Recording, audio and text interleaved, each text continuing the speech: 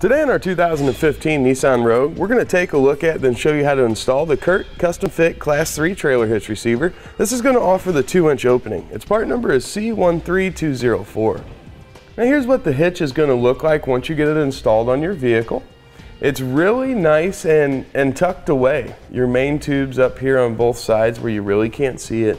The only thing that's going to be out behind your vehicle is going to be your main receiver tube here. Pretty compact, and they've extended it out enough here to where you'll be able to use a lot of accessories. One of the downfalls to some of the other hitches that were on previous years in different Rogues were that the shaft was a little bit shorter and a lot of the accessories didn't want to fit on here, but they've extended that to kind of help out with that quite a bit. You're gonna have the collar here, which will take any of the hitch immobilizers and things like that, and a single 5/8 inch pin. It's going to pass full through. That works great for your standard hitch pin and clips, your hitch locks, your anti-rattle devices. A lot of that stuff goes right in there, no issue. This is a 2-inch by 2-inch hitch, so most of your cargo carriers, your bike racks, things like that are going to work without issue. It's going to give us a 525-pound tongue weight capacity and a 3,500-pound gross trailer weight rating.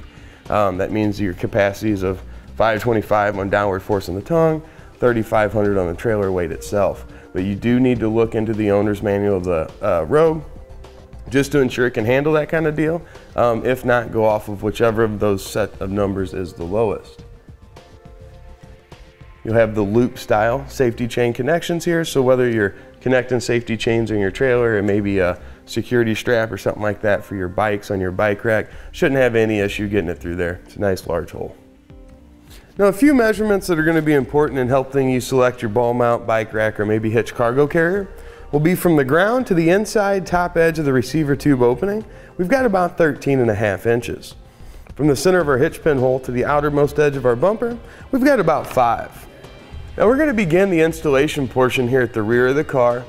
We're going to remove a couple of these plastic, just kind of lower body panels that are in here. Now each one of them will have 4 push pin fasteners. We've got 1, 2, 3, and 4. And also right up here at the front, there's going to be a Phillips screw. You can just follow that up. There's a small hole there and the screw's right up against the frame.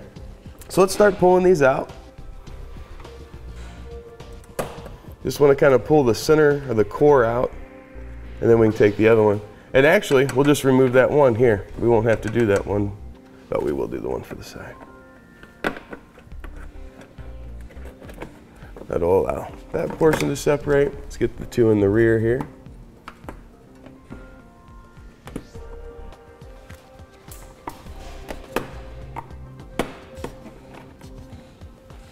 And then just a small Phillips screwdriver is all we'll need up here in the front.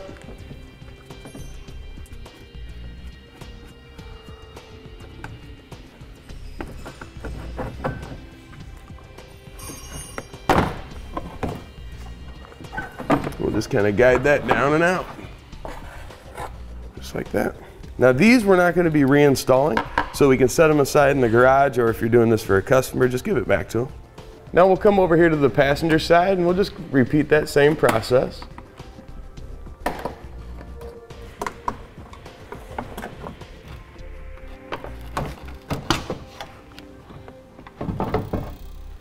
Now at the bottom of our tab here, this is just behind the mud flap, we're going to reinstall one of the push pin fasteners that we took out. It'll be that one on the bottom there. As you can see, that's going to firm that up, but with it removed, it allows us to easily get that cover out. So we just want to be sure we do that on both sides once we have the covers off. You can see now everything's nice and stiffened back up. Now let's get the tow hook taken off. We're not going to be reusing it, so we're not going to leave it in place. To do this, we've got 2 bolts located here on the inside, kind of closer towards the middle of the car. Then we're also going to have the 2 bolts located down here in the bottom. Now these are going to require an 18mm socket, and we'll just pull them out and set them aside.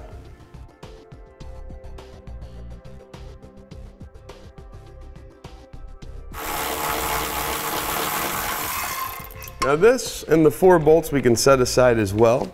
We won't be reusing. Here on the side, if you'd like to, you can run your bolts back in just to plug up the weld nuts That way you won't get any debris inside of the frame there. Now our next step is going to be to lower the exhaust down just to give us some room to work. So what we'll do is take it's like a regular ratchet strap or cam buckle strap, heavy duty piece of wire, whatever you've got. We're going to stretch it along the other side here. Just pull it tight. That's going to give us some support, so when we lower the exhaust, it's not hanging on its own, causing undue stress. Now we'll take some spray lubricant. We'll hit each of our exhaust hangers with a little bit of it.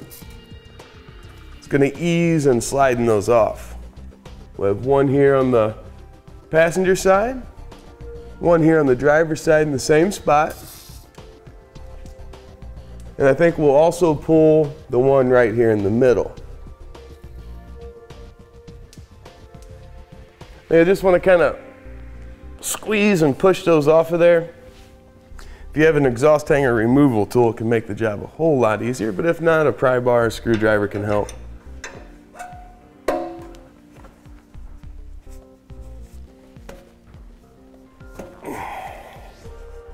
You can rotate those out of the way to make it easier to get our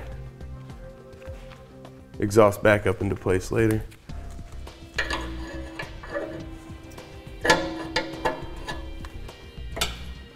Here in the middle one, it actually looks like it's set up easier to just take the top two off rather than the bottom one.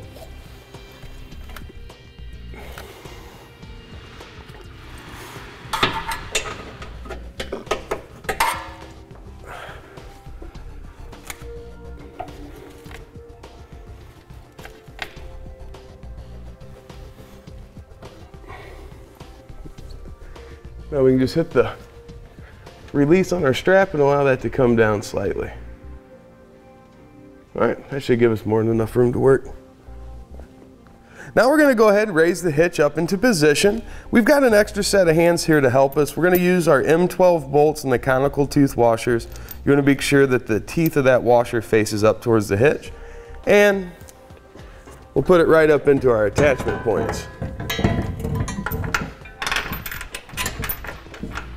Now you want to get some good turns on there so it has plenty of holding power. Then we can let the hitch rest on those bolts and finish the rest of them up. If they're two done there on the passenger side, we'll do the two same that are here on the driver's side that we've done on that side, but we're also going to have the one that's located just above our exhaust hanger there. It's going to give us 3 connection points for our driver's side.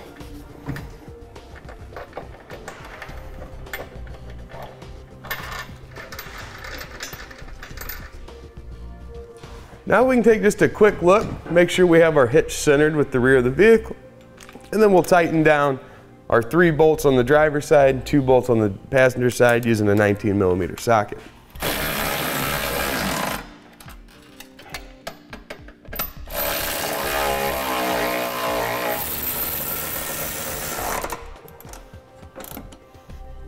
Now let's grab our torque wrench and torque it down to the specifications that we'll find in our instructions.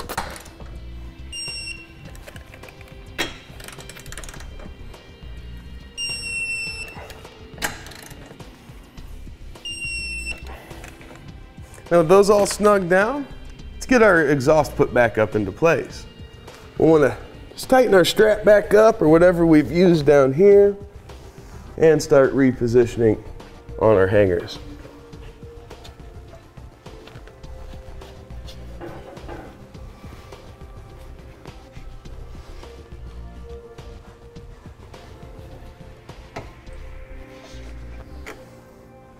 Get that one done. Let's do this one.